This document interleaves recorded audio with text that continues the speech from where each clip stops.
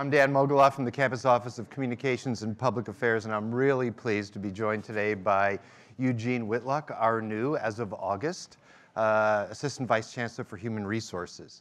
Again, just to remind everyone, you have index cards on your seats. If you have questions now, fill out the card, hold it up, they'll be gathered. And also during the course of the conversation, if something occurs to you, please fill out a card and they'll be gathered during the course of the conversation. So just a brief introduction. For 5 years, Eugene served as Vice Chancellor for Human Resources, as well as the General Counsel for the San Mateo County Community College District, a district that serves 45,000 students across 3 different colleges. While there, he led the district's equity-focused recruitment operations or programs, which resulted in the increased hiring of staff and faculty from underrepresented backgrounds. He championed professional development opportunities for employees, developed workshops and training on harassment and discrimination, and led efforts to support faculty and staff in order to enhance the employee experience. In 2017, Eugene's work was recognized by his peers, who selected him for the Progress in Diversity Award that was given for, quote, outstanding achievement in support of diversity in the higher education community. In his parallel two roles as general counsel at the district, Eugene advised the district on, among other things, general litigation, privacy and data security, and HR rules and laws. He also led the district's international student program, and during that period focused on growing the program's enrollment of students from Africa and South America. Prior to joining the Community College District, Eugene's professional background includes legal, investment banking, and project management roles in the US, Germany, Japan, and Venezuela. He has a strong affinity for academia, that seems pretty obvious, and learning that brought him both to the Community College District and now to Berkeley. Here comes the difficult part. Eugene obtained his undergraduate degree in biological sciences from Stanford. All right. I see a couple people in here wearing red. And earned his law degree from a somewhat better place, University of Michigan. He's also a fluent speaker of Spanish and German, so guten Tag, buenos dias. Why don't you start by telling us a little bit more about yourself and what brought you to Berkeley? Thank you. So I'm excited to be here, and I'm very happy to see my fellow HR folks who've packed the room with friendly faces, because I am a little bit nervous, but I'll get going. So the most important part about my life, and for those of you who've met me before or heard me speak, is my family. So I have 3 little kids, a 5-year-old boy, Dante, a 3-year-old girl, Seychelle, and a 1-year-old son, Ellis, and my wife, Romina. And my wife is from Argentina, so we have a multiracial family. And when I think about the diversity that exists in California, it exists in my own house. And so when I think about why do I do human resources, which is probably one of the questions, maybe I jumped the gun a bit here, I think a lot about what sort of experience are my kids going to have when they grow up, and what sort of workplaces are they going to encounter. And so when I look at the work that we do here at UC Berkeley and the work that we can do, I think we have an opportunity to be a model, to set the example for what it is that other workplaces do. So if we get it right here at UC Berkeley and other people pay attention to us as much as they always do for the bad as well as the good, then maybe that will influence other organizations and how they think about the experience that their employees have, so that when my kids and your kids get older and go to work, that they'll have a better experience than they would have today. That's it? Should I add to that? No. In my free time. So I will talk about this if you're opening the door for me. So I'm a rabid sports fan, so I do like college football. So this is big game week. So as we touched upon earlier, this is an important week in my life. It honestly is in my life. It's an important week. But I grew up playing all kinds of sports. Now I watch sports a lot on TV, and I play tennis once a week, and I ride my bike pretty often for long bike rides, like 5 or 6 hours at a time. And for those of you who are familiar with road biking, a couple of years ago I did a death ride up in what they call the California Alps, which was a 12-hour bike ride, 125 miles in the mountains, and I survived. So there you go. Obviously an appropriate physical and mental condition to run HR at Berkeley. Yes. So on that front, let me ask you, in all seriousness, why HR? I mean, you have a law degree, experience in finance, traveled the world, and we know the stereotypical image. People say HR, and there's always like a roll of the eye, and in many places that I've worked, and I think many of us have worked, it's not held in the highest esteem. Why HR?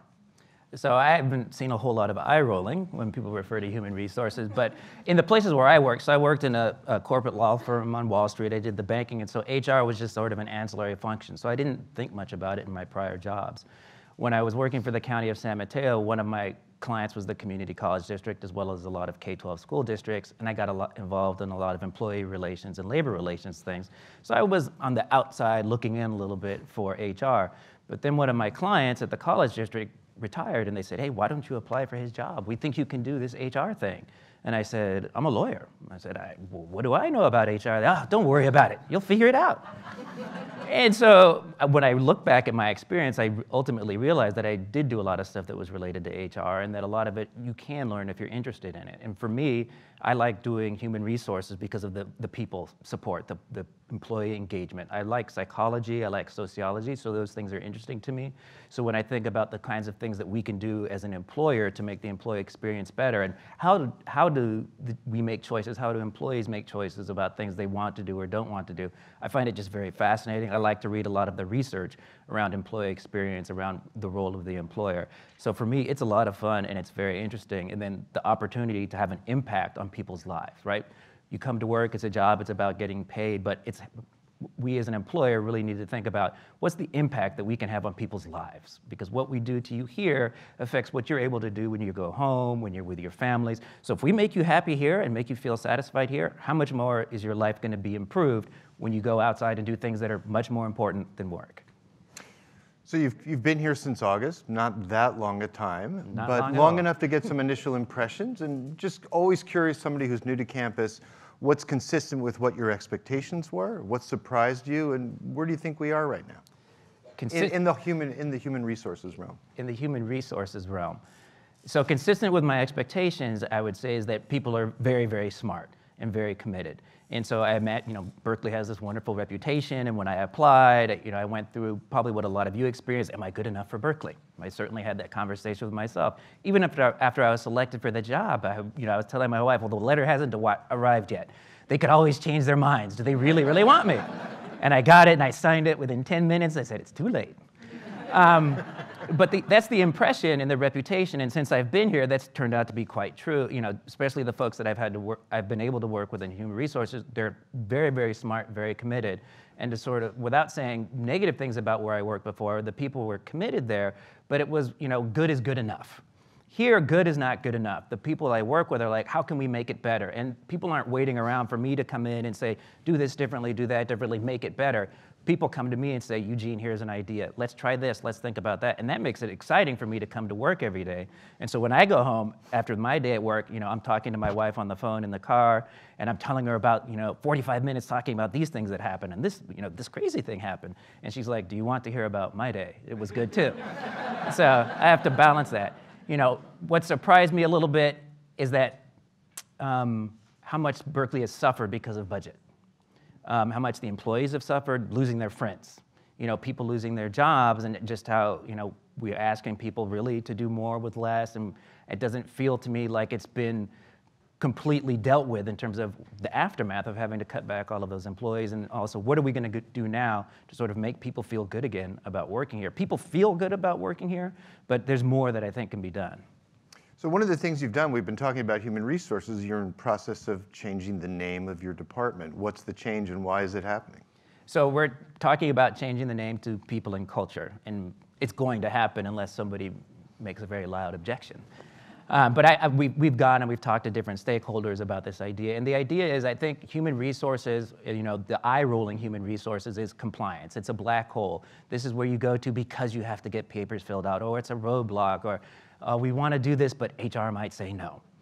And we in HR, before I got here, with Joe Magnus and the team in place, for the last couple of years, they've been trying to change that reputation by how they do work, the programs that have been developed. And so calling ourselves People and Culture is really to make it clear, both internally and externally, that we're an organization about supporting the people and developing the people who work here. Yes, there are those compliance aspects to it, but that's not the focus of it. And some people say it's just a name, but there's a lot to a name. The name does make a difference to how people perceive us, and hopefully it should make a difference in terms of what people expect from us, so that people can hold us accountable. They say, well, you're People and Culture now, treat me in a way that matches that name. And I also think internally for the folks who work on the HR team, they want to be more about focused on people, more focused on culture, and less on compliance. And so I think that's also recognition of what it is that the team wants to do going forward. So what's the state of the UC Berkeley workforce? I read comments you offered at a recent town hall. You talked about an engagement survey in 2019. How are we doing? How are people feeling? What are the areas we're doing well, and what are the areas do you see that need to be addressed? So this will be just based on the employee engagement survey that went out system-wide in April and May of this year, and so it surveys only staff who aren't represented. So it's not Berkeley as a whole. We also have our pulse survey. But what the engagement survey tells us is that 96% of the employees here at UC Berkeley are proud to be associated with the brand. 77% of our employees feel like they can be themselves at work.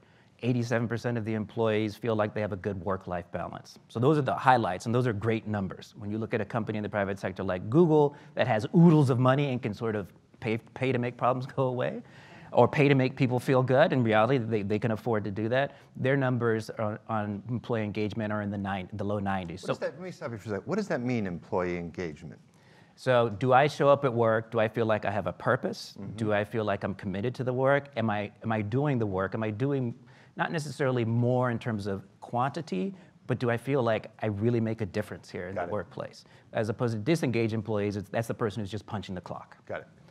And so those are the highlights. But when you look at the opposite, so 77% of the employees say they feel like they can be themselves at work, 23% don't feel that way. And when you disaggregate the data, that 23%, women, people of color, are lower paid employees.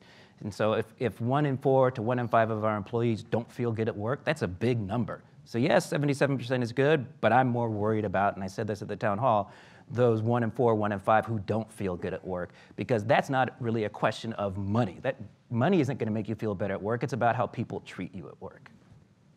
So you're saying that regardless of levels of compensation, because I think it's often reported and discussed here on campus that many of those who are on the university staff are paid less than peers in the private sector, that is not the deciding factor in terms of how people feel about working here. It's not a matter of compensation or long commutes, that there are other factors that are more important? So I don't know what the answer is for UC Berkeley because we don't have the data analyzed in that way, but when you look at research on employee engagement in general, purpose, so do I have a purpose, comes out as one of the main drivers of employee satisfaction, and then what kind of relationship that employee has with their supervisor. People quit jobs not because the work isn't interesting, people quit jobs because their supervisor doesn't treat them well, and that's not a question of money. Okay. So I'm going to mix in a little bit some of the questions that are coming from the audience, keep them coming. Just try to write legibly, please. There's one here I'm going to struggle with, but here's one. Thanks for being here. What's the latest with the work to create baby bonding leave for new parents, both birth moms and the parent who did not give birth? Sure. So there was a working group that I wasn't a part of, but there's been a working group over a long period of time that made recommendations to the chancellor. The chancellor carried those recommendations maybe 2 or 3 weeks ago to the Council of Chancellors. So that's for all of the chancellors of the UC campuses. And they agreed there that, yes, this is something we want to do. The question is, how do we do it? Not if we do it, but how do we do it? And so I think the next steps in the process are for the vice chancellors of administration throughout the system to meet and discuss the finance and the mechanics of how we can do it. So I think it's something that there's definitely a will to do, and I want to thank all of the staff, especially who spoke up and said, we have to have this, because that really helped push things forward to bring it to that level where it's getting the attention that it needs. And so I can't give you a time horizon, but it's something that eventually I believe should happen. Here's another one. Welcome to Cal. Number 1, managers are often elevated based on individual performance, but not given the tools to manage. What are your views on 360 management training needed by our leadership? 360 reviews and management training needed by our leadership. So just some input, what you're feeling about that. So I can't say that every manager needs training, but what I'll say is this, that there's a culture around training here that mandatory is a dirty word, and that if you try to make people do something, they're going to resist. And we can call it required, we can say it in nicer ways, but there is some training that needs to happen. Caveat being that I've only been here 2.5 months, so I don't know everything, or I know very little. But in other organizations where I've been, when you become a new manager, you get trained on being a manager. That's just part and parcel. So you show up your first day as a manager, here are the classes that you're going to take on how to manage. So that we equip you to be successful. Nobody really comes to work and says, I want to be a bad manager. I want to mistreat my employees, right? That doesn't happen. But if we don't give them the skills so that they're prepared to manage to the best of their ability, then people are going to have uneven experiences. And while we, as a managed person, might experience something and say, it's obvious, what kind of an idiot would do something like that? No, it's not always that obvious when you're a manager. And as a manager, you're thinking about 100 different things and 100 different people. You may not know what to do in certain situations unless you've had that training. So I think we really need to decide, do we want to train our managers in a way and let them all get trained so that they all understand what the expectations are and there's consistency across the campus. And if we're going to do that, then we have that training, actually. We have the Berkeley People Management Program. Managers take it. The feedback has been fantastic, but not everybody does it. So, second question along these same lines from the same person. What are your expectations of how our senior managers behave in the workplace? And what is your feedback on how to bring workplace bullying to light? So obviously, behind this, some concerns about how staff are treated by senior managers and about some of the human relationships that I'm sure impact the engagement you spoke about. So what do you expect, and do you see that as a challenge for us? Okay, so somebody's trying to trick me into going off script. So I would say I expect all managers, including senior leadership, to model the behavior that it is that we expect. One of the first things I would like to see all of the senior leadership do is go to training, right? If there is a program on bullying prevention that we have, what better statement to make about how important it is than if all of the everybody in cabinet went to that training? And then they can go and they need to require of their managers go to the training. And it's much easier for me to say, for example, Tommy, go to that training. I went, you need to go too. Do as I say and do as I do, right? And it's also, I think, by participating in this training, you learn a lot in these sorts of training programs. I've done all kinds of training. I'm a believer in training, but it also helps you empathize a lot better with employees who are experiencing bullying. And in terms of bringing bullying to light, I sent out an email. It was Bullying Prevention Month in October, announcing some training classes around that. But again, when we're talking about required training, I guess I should back up. I don't think there's a couple of trainings that should be required. Really, the way I would imagine it as a new employee here, perhaps also as a new manager, your first week, we don't expect you to work. You show up on day one, and here's a list of all of the different kinds of training that we as a community have decided are important. I think bullying is an important thing, things around diversity, equity, inclusion, that you spend your first week, you do your campus tour, you go to Neuro, you get a certain set of training so that as an employee here, you have a common understanding of how we treat each other. So yes, it's senior leadership, but it's also everybody. Senior leadership can set the example.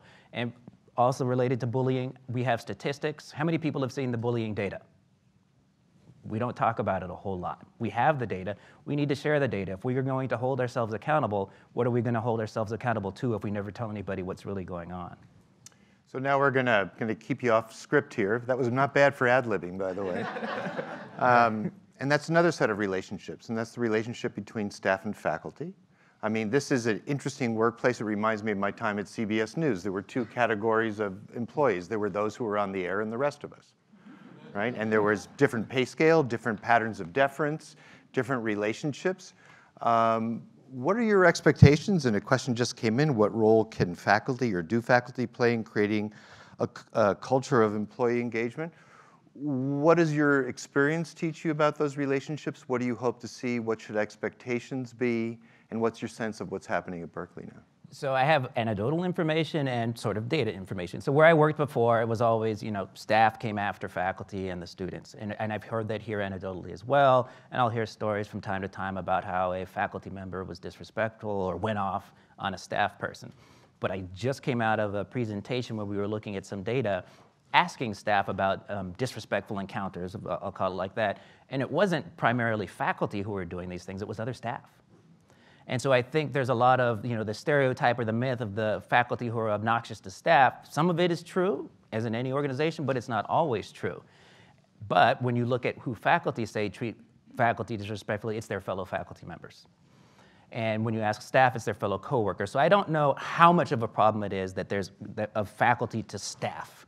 But what I do think is that when we have situations where faculty are managing staff, I think what we run into is a problem of people who weren't prepared to be managers. You're an expert, you're world-renowned in whatever field it is, and you've worked your way up the ranks. How many stops along the way have you made to get trained on how to manage people? And do you actually see yourself as an employer? Do you see yourself as a leader of people? I don't know that we place that expectation on people, and because we don't place that expectation, people don't engage in that way. So this brings to mind something else you brought up in your town hall, and you said that you want us to be people-centric. You want us to have a people-centric workplace. What does that mean to you? And if we're not already people-centric, we are what-centric at the moment?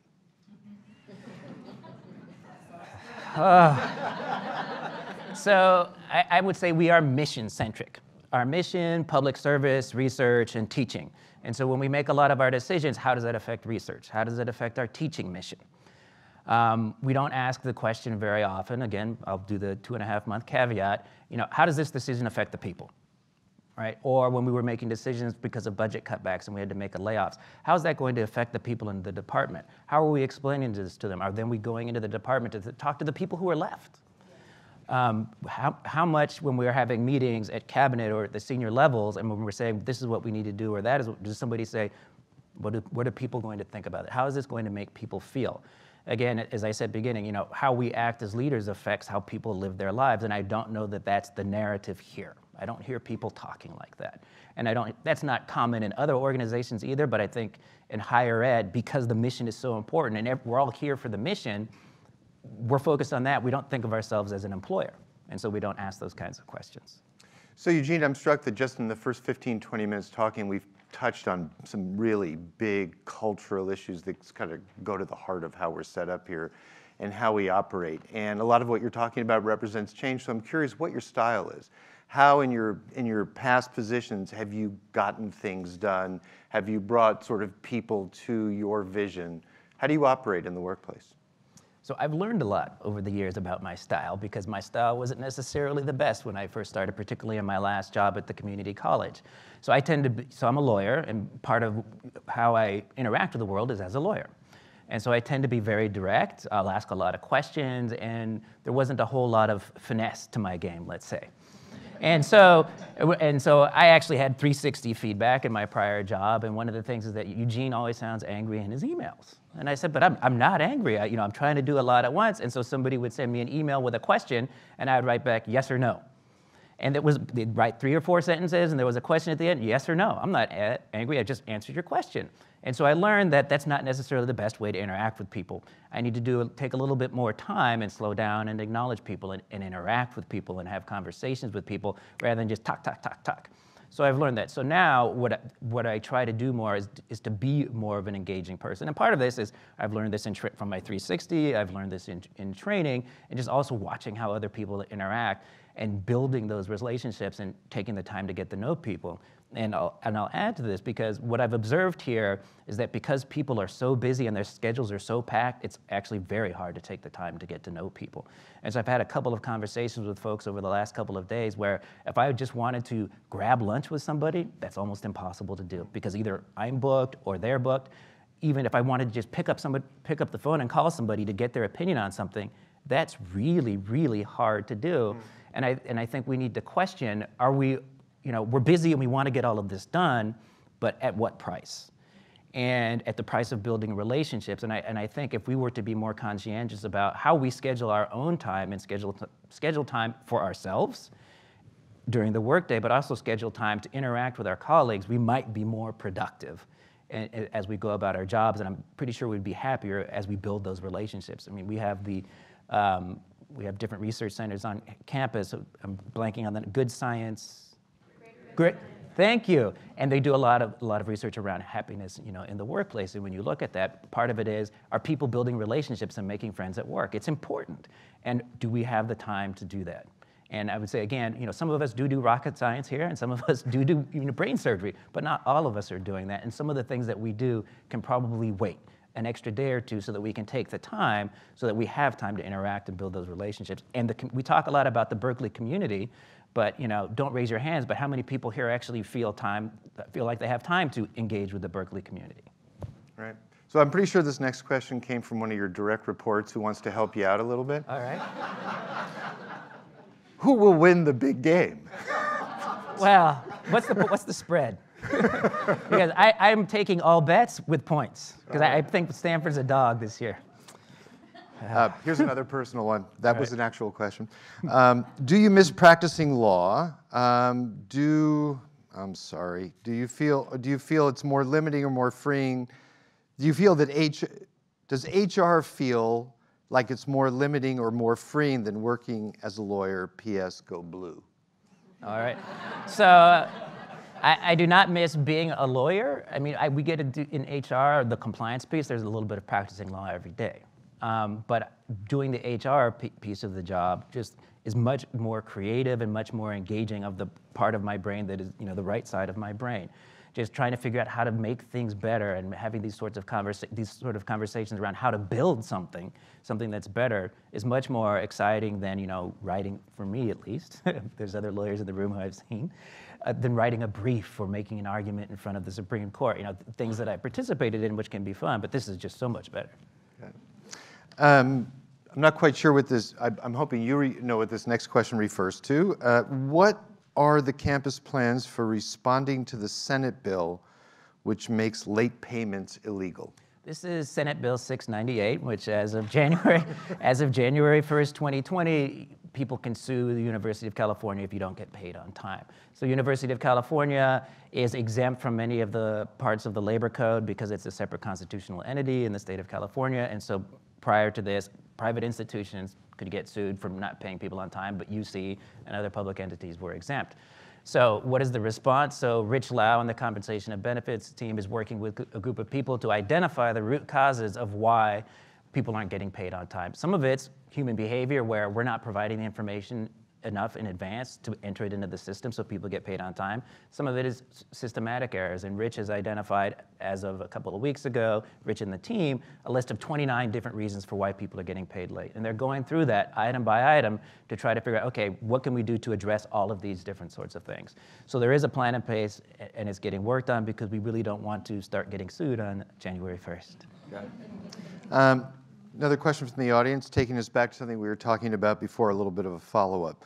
What is the actual plan for change in training better supervisors and creating leaders/mentors versus bosses? Yeah, so this is the, are you my manager or are you my coach? So one of the big components that we're doing around this is the Achieve Together program. Most of you, if not all of you, have probably heard about it. Now we're changing how we do performance management. And so instead of you having an annual meeting every year where your boss looks at your goals and says, great, and here's some competency, we're changing it so that your boss, your coach, will have 4 conversations with you over the course of the year. Ideally, you would be talking with your, 3, I'm getting the sign, 3. 3 conversations, there should be 4. So ideally, and this is again based on research, your supervisor would be having a one-on-one with you every week. The employees who feel most engaged have that conversation every week, and it doesn't have to be an hour sit down. It can be 15 minutes where you discuss, what are your priorities? How can your supervisor support you? What can your supervisor continue to do, or what should your supervisor do less of that's hindering you from accomplishing your goals?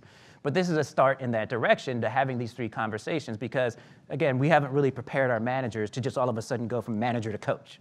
So this is the entry into doing that and having those regular conversations with your employees and also getting employees used to having these regular conversations because it is not as if every employee wants to have that conversation with their supervisor, right? It's a little about changing how we do things and then giving it time, right? Maybe after the first couple of conversations, there are going to be a section of the population that's going to say, well, what was the point of that? That didn't feel very good, or we could have just waited till the end of the year. It's not going to be a magic where you're going to feel, oh, all of a sudden I can understand and I'm so much more engaged at work. Things don't work like that. We're learning on both sides about how to use this process, and that's where we're going to evolve. And in terms of training, as I mentioned before, I don't have a plan where I'm going to say, and partly because it's not the Berkeley way, as of July 1st, everybody has to get trained.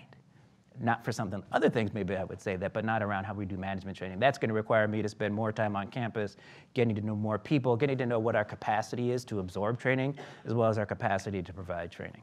And the same person is wondering whether there's a role for how we recruit, and specifically asks, how do we train people in recruitment to have more or recruit more emotionally intelligent applicants? Is that part of the process, the plan too? So I don't know if we have an issue recruiting emotionally intelligent candidates. So I can't really speak to that. Even if we don't have an issue, does recruitment also play a role in terms of how we build not just the workforce, but the supervisorial workforce? Yes, it does. So the workforce in general. So if we want to change the culture here or get people to treat people in different ways, part of that is setting that expectation for people who join the organization. And that starts with what do we say on our website, what do we say in our job announcements about the kind of community that we are and what we expect from people. So we have several searches going on in HR, particularly in the employee and labor relations. If you have friends who are looking for jobs, tell them to go to the website. But we changed the About Berkeley section for that, because before it was, Berkeley is the #1 public institution in the world. We're great at this, we're great at that, we're great at the other thing, things that everybody knows. And so I changed that to say, no, Berkeley is looking for this kind of person. A candidate who is this, a candidate who is that, who can engage with people, a candidate who supports the equity mission. You read the strategic plan, read the principles of community. If you feel that those things resonate with your own personal values, then apply for a job here, right? So we set the expectation, and then part of it is having in place, now you come for orientation, and it builds on that expectation. So that's how I envision sort of making that shift in involving training. Part of the hiring process that I want to see change, where I was alluding to earlier, I might say as of July 1, is that so in the community college system, if you wanted to serve on a screening committee, you had to have training on the benefits of diversity and unconscious bias. It was the law. And so when I got here, I thought, oh, they must do the same thing at UC Berkeley because Berkeley's the big brother. Nope, not at all. Well, do we do this at all? It's optional. And I was stunned by that. And I've told folks, and I will say it here, I don't want that to be optional. It's too important. If you look, again, at our strategic plan, our principles of community, it talks about diversity and equity. Are we teaching that to people? We want you to endorse these ideas, or at least have an understanding of why they're important. We want you to understand unconscious bias. Have we taught you about it? If we haven't, we should, and it should be a requirement, because again, we want, especially when we're hiring people, we want we're all gonna have biases. There's not a cure for it, but we wanna be aware of those when we're making decisions. We wanna understand why diversity matters, why it works, what is equity, and what does it look like, and how does it work, so that when we're selecting candidates, we have that in mind. But also, this training is beneficial for us as a community, and because it's not only how I behave in a screening committee, it's how I behave every day when I show up to work, how I treat my colleagues, how I make them feel. We've opened up the subject. You've talked at some length about diversity. We've also talked about recruitment. The chancellor has made clear that one of her key priorities is enhancing and increasing the diversity of all the various campus populations. One has to assume that to some extent that's been on people's mind in the past. There are laws that limit what we can do. What can change there? What are the things that we can do within the context of the law, and I'm talking now specifically about staff, to meet the chancellor's goals, priorities, and objectives in that realm? So I have had the opportunity to talk with the chancellor about these things.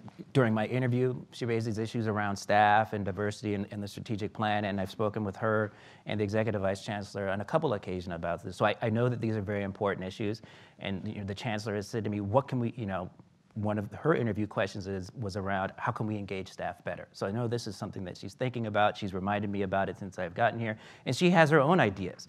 And so one of the things, she's excited about the sponsored tuition program. So these are things that she's definitely thinking about. And so the expectation is clear that we're going to be doing some of these things. And so I don't think the law, Prop 209 is a barrier, but Prop 209 has been around for 25 years, and we figured out lots of things that we can do that have no implication with Prop 209. So I wouldn't use it as an excuse for why things look the way they are, even when I'm speaking a little bit out of school here, but even when it comes to recruiting students, Prop 209 is there, but it's not the big barrier that people tend to think it is. And so when we do our recruiting and our outreach, we can do targeted recruiting and targeted outreach. I think we need to leverage our ethnic staff and other identity-based organizations to help us do the recruiting. But part of what's going to help us to do the recruiting the best is for those people in the marginalized groups to have great experiences when they're here, then they become our champions.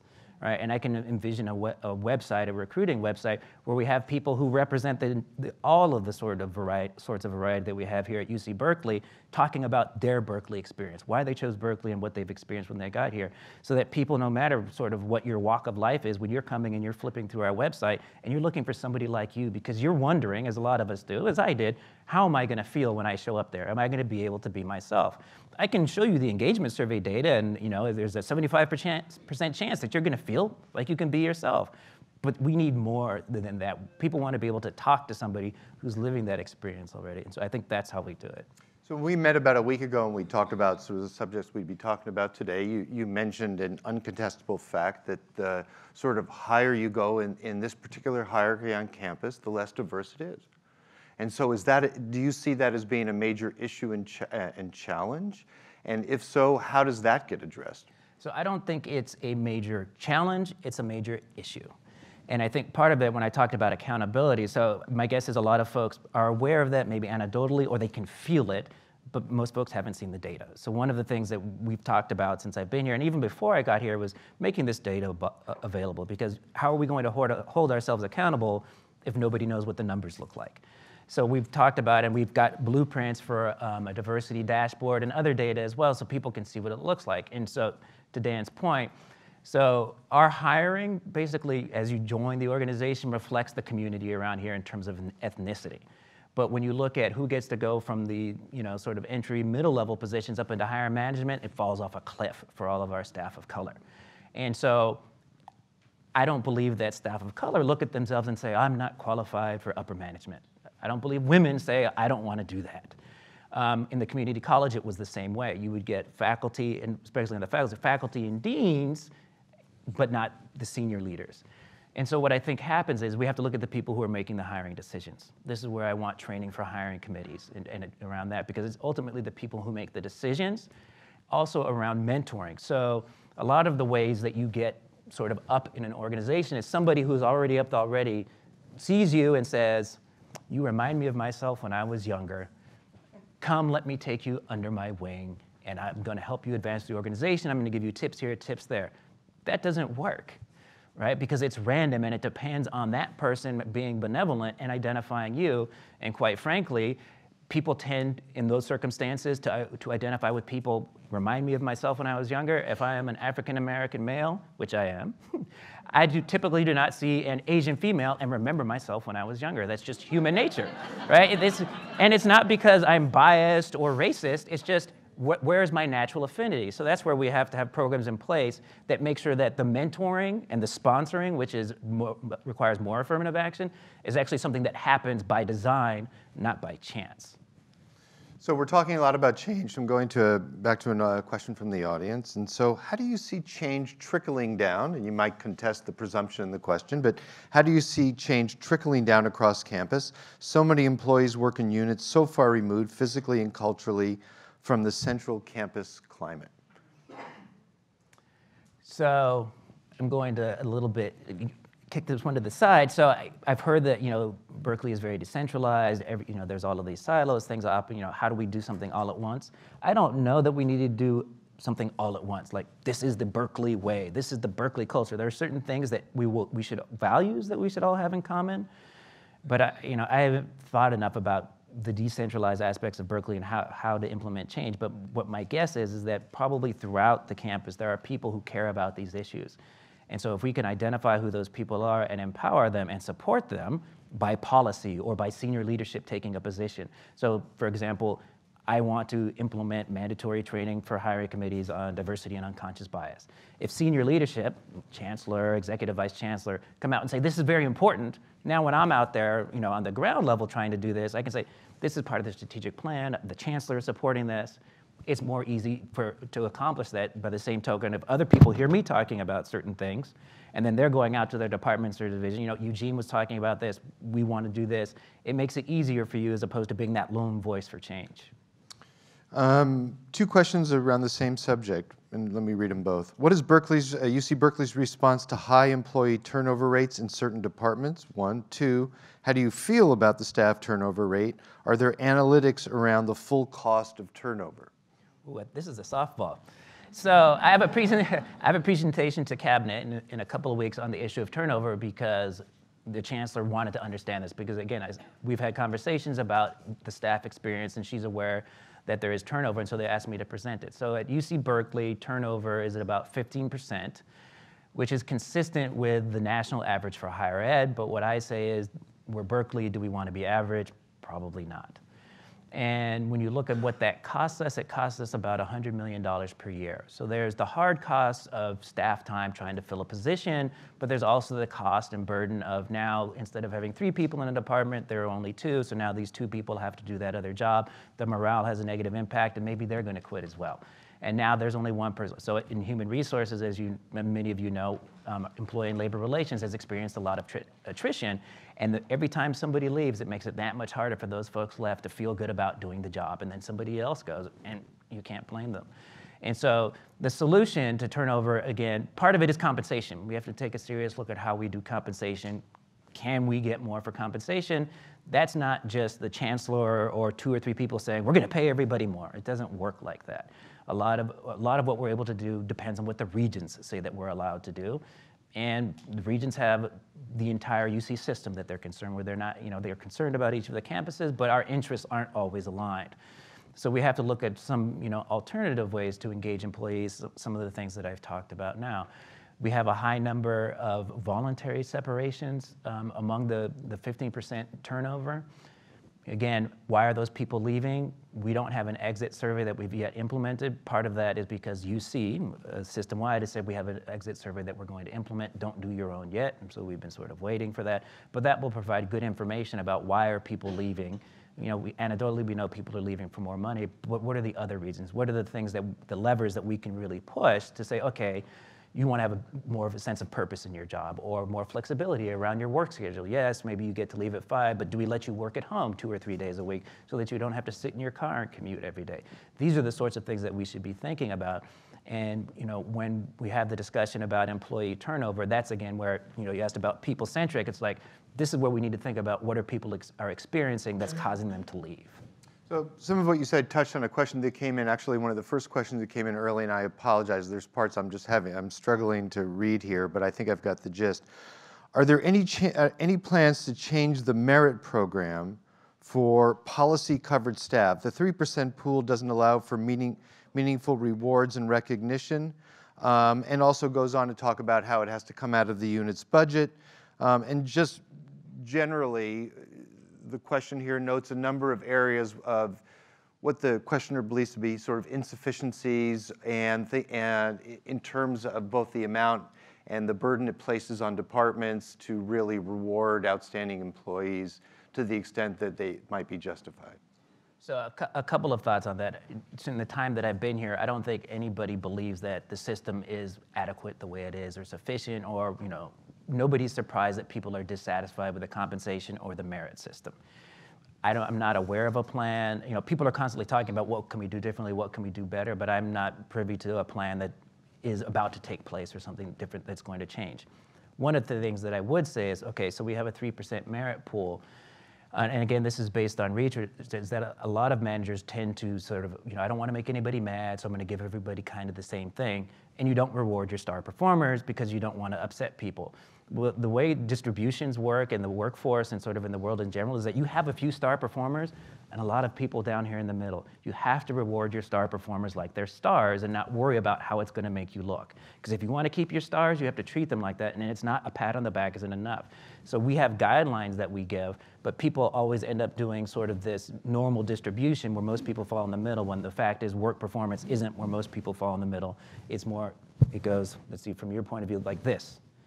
And I think as managers, we need to think about having more courage about rewarding based on the star performers rather than just trying to spread it out and keep everybody a little bit happy. Yeah, but if we do that, if there's a bell curve, a lot of the people that we want to be centric about might be in that group that don't get the highest merit raises.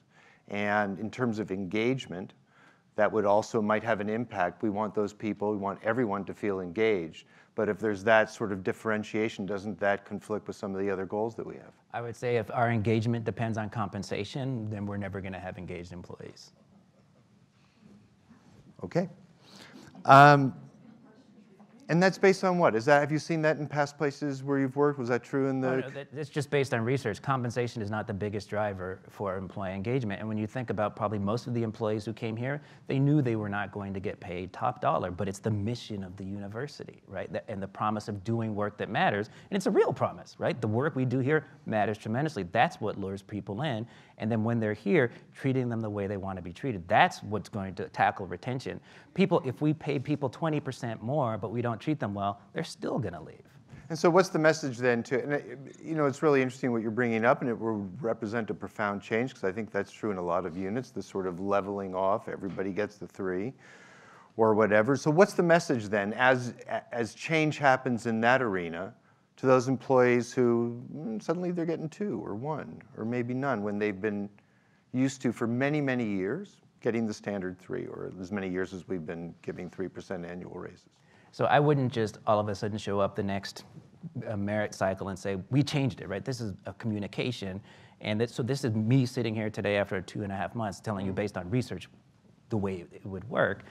Does that work here? I don't know. Maybe I've had conversations with Tommy about it, and we've theoretically discussed it, but this would be a larger conversation. And certainly as a manager, if this is something that you think you'd want to do, you should understand why you're doing it. Mm-hmm. Don't do it because I just sat here and said so. You really need to understand the data behind why you would do that. And then you have to communicate it to your team.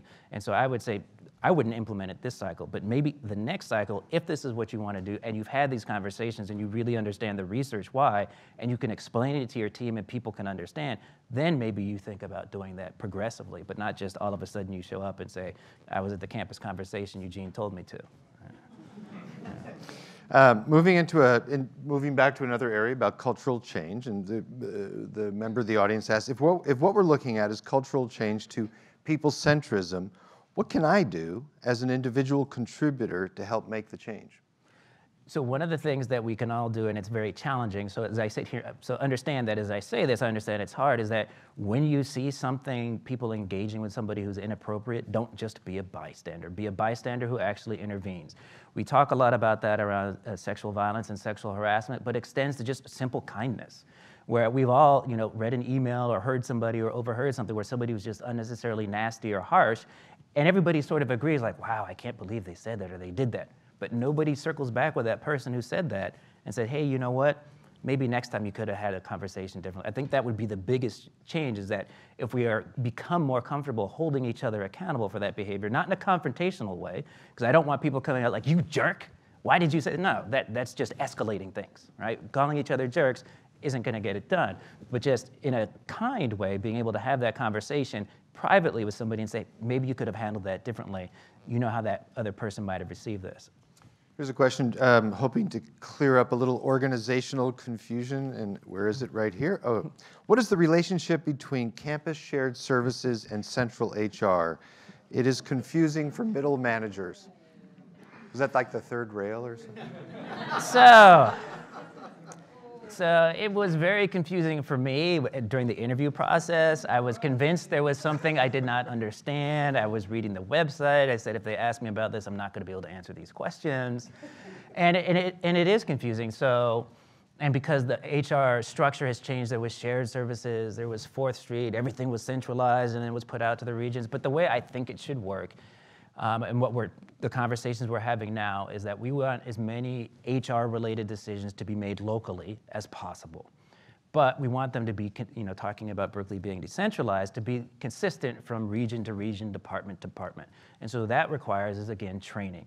So once we decide, and we're in the process of deciding with the regions, okay, what should that structure look like? What should the workflow be when somebody has an HR-related question? Where do they ask that question first? And then how does it get escalated? Which ones actually get escalated to Central Human Resources, where we provide not necessarily approval or disapproval, but advice, where you consult with us? So we just had a meeting yesterday where we started talking about that, so there's some folks working on that. So once we figure out that workflow and what things get escalated, it should be a much better experience for people in terms of at least time for getting a response and getting things resolved. Because once we empower people locally to make more of those decisions, because now we've said you can do it and we've trained you and we've told you how to do it, it should be a much better experience for all of our clients and employees. A simple but complicated question. Will we ever have staff evaluations of management? So I can't promise anything here, but But I think it's tricky because, you know, staff evaluations of management often end up, and this isn't attributing anybody personal, but just, again, looking at research, complaints. You know, my boss was mean. It's not a developmental thing. We want all evaluations to be developmental to help somebody to perform better. Again, I think people come to work wanting to do the best they can. Same holds true for managers. And so if we just open it up and say, you know, tell us what you think about your supervisor, how many of those comments are actually going to be developmental in nature? And so when we do some 360 evaluations here, but it's developmental in nature, where we talk to the people who are going to provide some of the 360 feedback and explain what it is and why it is and how it's supposed to work. And then when that person receives the 360 feedback, they're with a coach to help them navigate the information. Again, so I did the 360 feedback, and some of the elements that I described were part of it. And so I read a lot of it, and I'm like, why do these people hate me? Right? And I was mad and defensive, but some of it was good. But there was the coach there with me to say, in every 360, there's the people who are just mad about something and are going to blast you, and to help me understand it. And so once we scale up in human resources and have more people who are trained and equipped to do that, then we can think about rolling that out on a larger scale. But I think part of the way we address this as well is with the Achieve Together program and these conversations. The conversations are supposed to be two-way, where the manager should be asking you, what can I do to support your work, right? That's one of the guided questions that we have that we want all of the managers to ask. How can I support your work better? Again, that's not for you to say, stop being mean to me, right? But this is more about providing developmental feedback for your manager. And so creating a culture of where we do give feedback and constructive feedback and being okay receiving it. It's some of the training that you'll hear out there around candid conversations or crucial conversations that's somewhat related, where we equip people with the skills to have tough conversations about difficult subjects with each other, not only to initiate it, but also to be capable of receiving it. So part of it is, you know, Berkeley, a lot of people like to speak up. So people will say exactly what's on their mind, but how they say it matters, right? Here I don't know that there's really a culture around how we say things to each other. I've been here 2.5 months, but I've had enough experiences and heard enough stories where people will say what they want, but how isn't so important. I got it off my chest. Yeah, but did you get what you want at the end of the day? Probably not. And so there's, I think, some work that can be done around that as well. All right, we only have a few more minutes to try to get through these last few questions. In regards to turnover, do you have planned to monitor for higher rates in particular departments? How will you deal with the leadership in those high turnover units? Yes, we do have a plan to look at. So the turnover data that we have is very high level, but we can do it at lower levels. And I actually, this past week, I had a conversation with an unnamed department about higher than average levels of turnover. And so we just had a brief initial conversation about it. But I think what we would like to do is be more proactive about those sorts of things. And as I said, we were going to have a data dashboard of diversity issues, but other things as well that we will be looking at, so that we can then come in and say, hey, we've noticed that there's been a change here. A bunch of people left, or they're leaving this department. And so we can call and have a conversation, because what happens a lot of times is, as a manager, you're doing a bunch of different things. And people are leaving, people are coming, and you don't really notice that, you know, in a year, 25% of the people have left, because you're just kind of always hiring and you don't know. And that's where I think we, as people in culture, can be proactive about reaching out to that manager. Say, hey, did you know you're at 25% this year? No, I didn't. Well, let's have a conversation and see if we can dive deeper into the data and see what's going on. 2 more, if we can get through them. How do we support our senior staff that have been here 10 to 15 plus years, who want to stay, and so they won't be replaced by younger, inexperienced staff, because this person believes we're losing a lot of good people as a result of this? And so I don't know that we're losing more senior staff at a higher rate. At the very senior level, so below vice chancellor but above, that turnover rate is the same as the entry level folks' turnover rate. What I do notice about that is that there are more voluntary departures at that level. And for those, from what we understand, it's more about compensation. So now I have a great set of skills, and I'm very senior, and one of these rich tech companies around here wants to pay me another $100,000 a year. That's a lot of money. I don't know that there's a whole lot that we can do to have those folks depart. And you know, I detect a little bit of bias in the question around the younger, more inexperienced staff. And what I would say about experience is, experience doesn't mean everything. And so there's some people who will work 5 years in a job and do barely anything, and we all know people like that. We also all know people who in that same period of 5 years do a ton. And so just to say that somebody has a certain years of experience isn't very meaningful. The other thing I believe is that People might come in for a job without particular industry experience or some other kind of experience, but they're highly motivated and they're intelligent. We need to be hiring for talent and then train them with what they need to know to get the job done. Not just say, oh, they haven't done this before. No, we need to think about, if we want to get those talented people here, what can we do to make sure that they're successful? Again, that's thinking as an employer and not just people should be happy to be here. So the last sort of wrap-up, all-encompassing question here. I mean, it's really remarkable, the number of subjects we've covered and the ambitiousness of the agenda that you have and the things that you have on your plate. What do you think the biggest challenges are? And what level of confidence do you have that they can be surmounted to achieve the sort of vision that you've laid out for us today? Oh, I don't think any of the things that I've suggested are challenges that can't be surmounted. I think from the people I've interacted with, people want to see change and improvement. Again, people come here wanting to be their best selves at work. So I think there's a lot of buy-in, and just more of the question is, who's going to lead us? How are we going to do it? Where can I pitch in? So I won't go say it's easy, because I've also heard that Berkeley's like the Titanic. It takes really hard to change it. But part of it is, people say that, but I refuse to believe it, and I won't work with that sort of mentality, right? Maybe I'm naive enough to believe that things can change, and I will continue to behave in that way until somebody tells me, no, we can't do it, right? And so what will it take to do it? It will just take people who believe in doing it, speaking up, telling me, telling your colleagues, and showing support for things that you think are important, right? So when we send out a survey, a pulse survey or any other kind of survey asking what you think, people need to answer the survey, because then when I go to my boss or somebody else and say, this is what employees say they want, what do they always ask? How many people responded?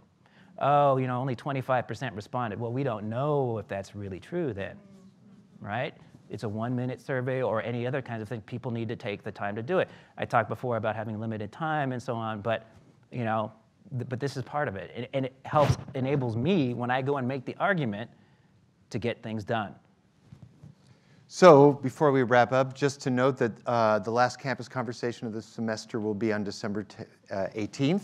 Thank you, LaDawn, with none other than Chancellor Carol Christ, and look forward to seeing you all there. And just want to thank Eugene for a truly excellent, detailed, and kind of inspiring conversation. Thank you very much. Thank you.